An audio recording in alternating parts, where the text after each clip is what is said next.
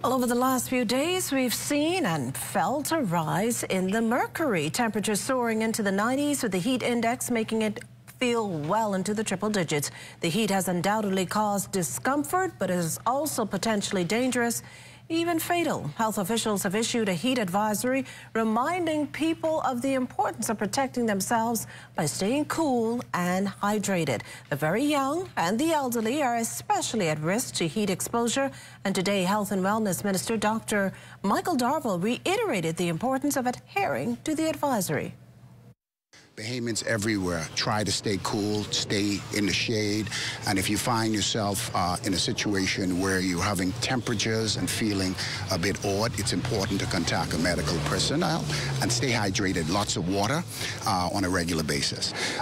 We advise all of our senior citizens and those who have medical illnesses to keep themselves cool. For those who have air condition, we advise them to stay in a cool environment.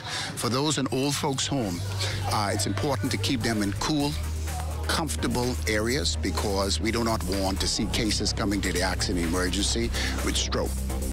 Hi there, I'm Corval Pyfrom. Thank you for watching our YouTube page. Be sure to like, comment, and subscribe for all things ZNS.